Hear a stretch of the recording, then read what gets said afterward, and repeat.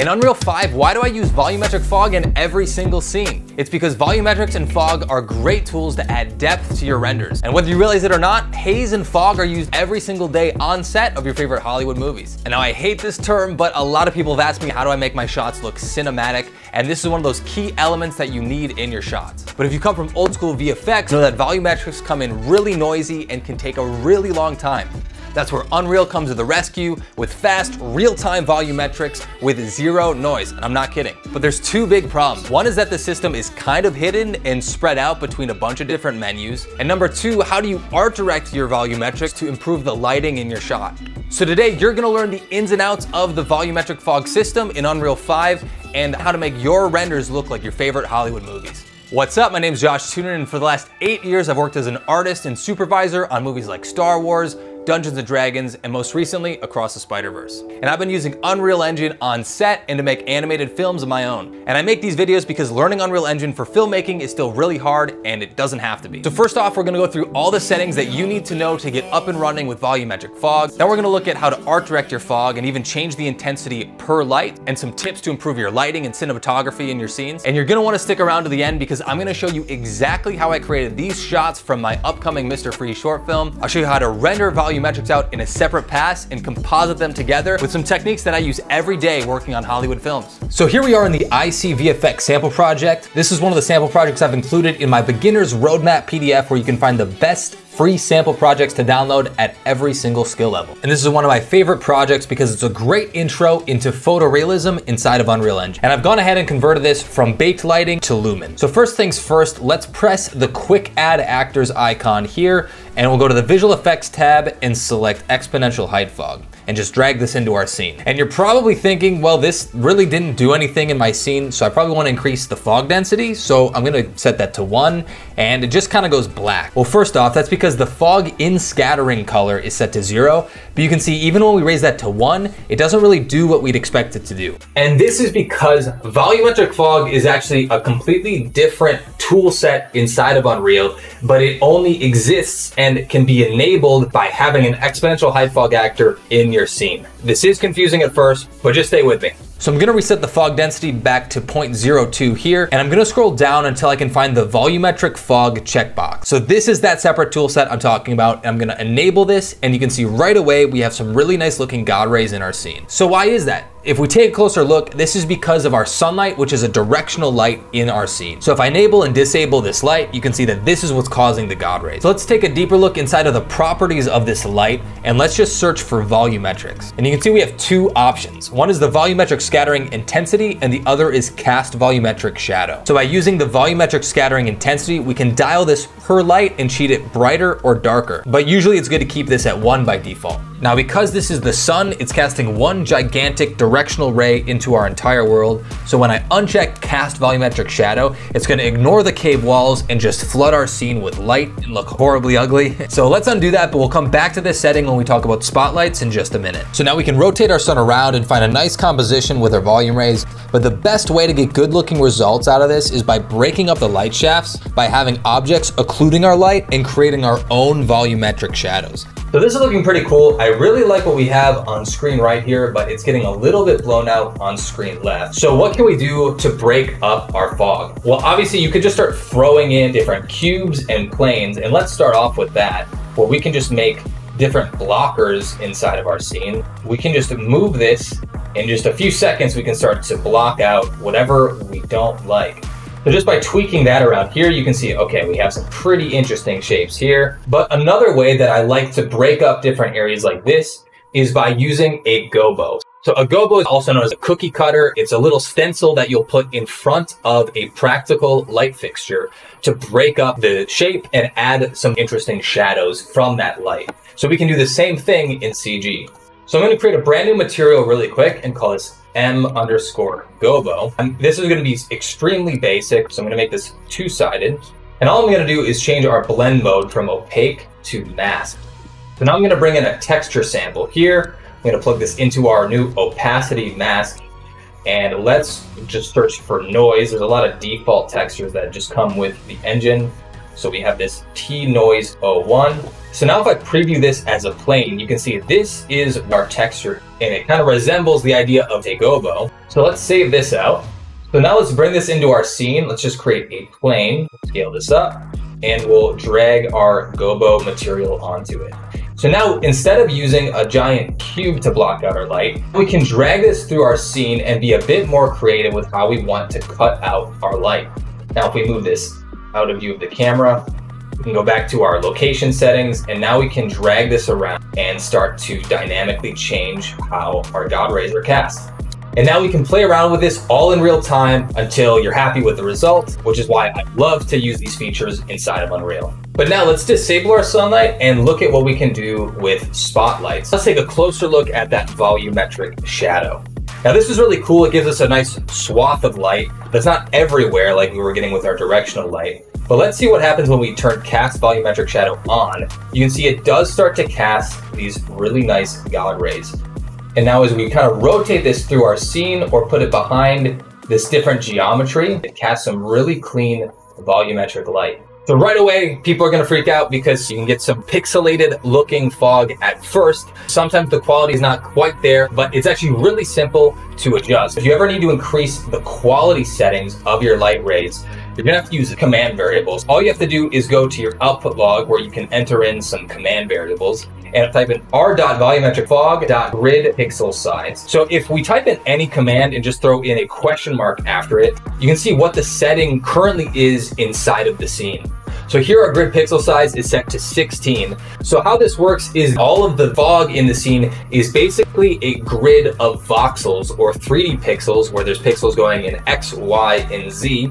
So if you want to increase the resolution, we actually want to make each one of our voxels smaller. So we want to decrease this to increase the resolution. So the smaller the size of each grid pixel, the higher resolution we will have. So if we type in r.volumetricfog.grid pixel size and set this to 4, this is going to give us a much cleaner result. Now we can go even smaller than that. We go all the way to 2 and we get some really crisp, really detailed voxels here. If you're not careful, this can really start to fry your GPU. So if you're ever worried about pushing this too far, if you just type in stat GPU, you'll get all of the different things calculating in your scene at a given time. And if we look here, we can see it takes 0.27 milliseconds to render volumetric fog in your scene. So when you say it's real time, it really is real time. Let's increase our resolution here. Let's set it to something like 2, which is very high resolution. You'll see that this volumetric fog is going to start climbing up here. It's become the most expensive thing inside of our scene. It's actually going to take 6 milliseconds per frame, which again is still much cheaper than any sort of offline renderer. But if you have a lot of things going on, a lot of lights that are casting shadows inside your scene, it'll very quickly start to fry your GPU. So I like to set this to 4 by default. Usually this gives us a good trade-off between quality and performance. And you can always increase this inside of the movie render queue settings. So before we move on, here are the last 4 settings you need to know so that you can art direct your fog. You can tint the albedo of your smoke, although very quickly this starts to get into unrealistic territory. So I almost never do this. Typically, it's going to be a much better idea to just grade your footage after the fact. And the same goes for extinction scale. If you set this up higher, it'll make your God rays more apparent. But Epic has done a good job of all these defaults being fairly true to life. So the more you can keep close to the default values, the more accurate your lighting is going to look. But it is worth noting our exponential height fog settings have an effect on our volumetric fog. So if we change the density here, it's also going to change our volumetric fog. And if we look at the fog height fall off, if we increase this, it'll keep most of the fog localized towards the ground. For aesthetic reasons, can look good, but in the case of God rays, they should be the brightest, closest to the light source, which is going to be towards the sky, and just be very intentional about when you want to change these and get away from the default setting. And now the last feature that I want to talk about that I haven't really seen discussed elsewhere is that you can actually have fog in your materials. So I'm going to add this sphere into our scene, and right now it just has the default material, but I've built this volume fog material that if I apply here is actually going to change our sphere into fog. So depending on where I move this, it's actually going to contribute into our voxel grid of volumetric. As we drag this sphere across our scene, it's going to create localized fog. We can make this really small and keep it in these little pockets, or we can make it really big and fill up our scene. So if you want to download this material so you can just drag it into your own scenes, I'll include a download link for free in the description on unrealforvfx.com. Let me open up this material and let's take a closer look. So to create a fog material, instead of our default surface material domain, we have to change it to a volume. And we're going to change the blend mode to additive. This is going to give us the extinction option in our material, which changes how light will pass through our material. So the basic component of any fog material are going to be a sphere mask. A sphere mask is just a mask in 3D. And this is the guts of what's actually going on and driving everything here. And if you want to get crazy with it, you can also add in some noise breakup by using this noise node. So if I preview this noise, we'll see all I'm doing here is I'm taking a time input, using that and adding it to the world position. So now we have this animated 3D noise, which is basically a noise that's just moving through the world. And now once our sunlight is shining through this, we get some really crisp God rays with this 3D noise animating through it, which gives us a lot of life and movement. So now you should understand exactly how volumetric fog works. But now let's take a look at a couple different creative examples on how you can art direct your fog to change the lighting and cinematography of your own scenes. So I created this scene from a 1-hour environment challenge at last year's SIGGRAPH, where we had 1 hour to create an environment from nothing but Quixel assets, and I took advantage of the volumetric fog system. So this entire scene is made from just 4 different Quixel assets and just trying to reuse them and create an interesting composition out of this parallel mirror dimension type world. But let's take a closer look at how the volumetrics are set up. But in this interior scene, it's the same as we had before, where we have this exponential height fog. I left the fog density at 0.02. And then if I look at any one of these spotlights, you can see that I've just cranked up the volumetric scattering intensity to 10.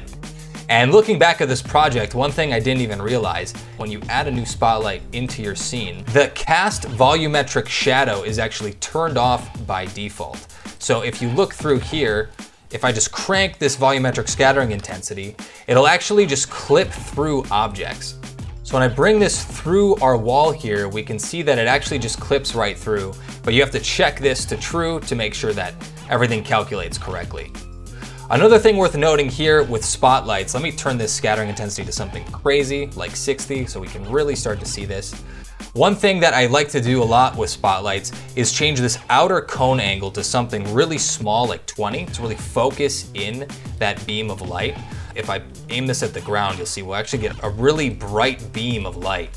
But our volumetric intensity doesn't quite scale with that. So if I made this bigger, you'll need to make sure that you have a wide enough cone angle where you're affecting enough voxels in the volumetric grid for it to show up correctly in your scene. But hopefully this scene gives you a really good idea of how you can take different lights, move them around and change their angles and the way they're projected to give you really strong light direction and a sense of composition in your scenes. And if I toggle on and off the volumetrics in this shot, you can see how big of a difference it makes in a dramatic scene just like this. All right, now let's step up our game one more level and I'll show you how to render out your volumetrics separately so that you can composite them together with some Hollywood level VFX techniques that I'll show you in Nuke in just a second. So I have this scene from this Mr. Freeze short film that I'm putting together. And we have his wife Nora here, and the idea is to put her inside of this cryogenic ice chamber, but having materials that are refractive like ice are really hard to get out of any render engine quickly. So the fastest way, in my opinion, is going to be rendering out a couple of different AOVs so that we can assemble everything together in comp. So I have my volume light here that I can just toggle on and off.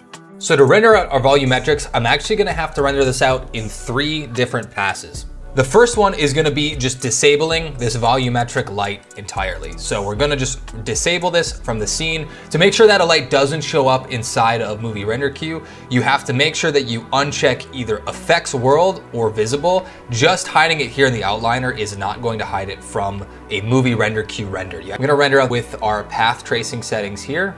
After that, I'm going to enable this volume light, and I'm actually going to disable all of the other lights in our scene. So I have a preset that I made here after testing out some settings, but the main thing you'll want to do when rendering out volumetrics is you'll want to crank your spatial sample count and increase your temporal sample count to at least 4.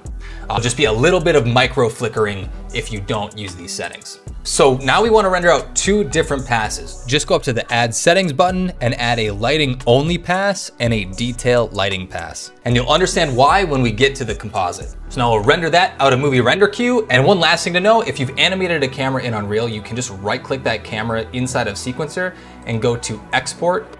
And then you can export that as an FBX file, which I've kind of done for all of these cameras already. And through making this project, I found some really nice ways to render out AOVs and good movie render queue configs. So comment down below if you want me to cover that in a future video. Now we have our render here in Nuke. I just went ahead and added a nice defocus to it with a nice anamorphic kernel. Now we have a photographic quality to some of our spec hits and things like that. But now let's go to our volumetric render. So I'm just shuffling out our 2 passes, our detail lighting and our lighting only passes. And if we take a look at this, our volumetric detail lighting pass, it has our volumetrics, but it also has the light that's cast onto our skin, the diffuse lighting. So the lighting only pass isolates that diffuse light on her. And through a really simple operation of just subtracting this from the other, we're just taking this image and subtracting it from our volume image, we'll get a clean render where the volumetrics are isolated by themselves. And when compositing, I always try to use live action footage in one way or another. So a really cool thing we can do is combine our volumetrics with live action footage. So I'm just multiplying this by this lingering fog element. So here I've imported my camera. I've taken this video clip and just put it on an image plane in 3D space so that it tracks to the motion of the original camera. And now by combining these 2 renders together, we have a really unique photorealistic pass that we can now combine with our path traced beauty render and have believable volumetrics in our scene. And if you render out a depth pass, you can also get even more creative and precise by wrapping different steam elements around your footage based on the depth of the shot itself. So even if you didn't get exactly what you wanted out of the volumetrics, you could use a technique like this to wrap different stock elements around your scene in a really believable way. And here's a look at the finished renders. So I hope this opened your mind to the possibilities of AOVs, volumetrics, and why I use Unreal Engine. So do me a favor, leave a like if you learned something new and subscribe to the channel if you want to learn more. We just wrapped a music video for the band Tesseract where we did 5 minutes of a samurai sword fight animation, doing motion capture ourselves and creating everything in Engine. And I can't wait to share more of my filmmaking journey inside of Unreal.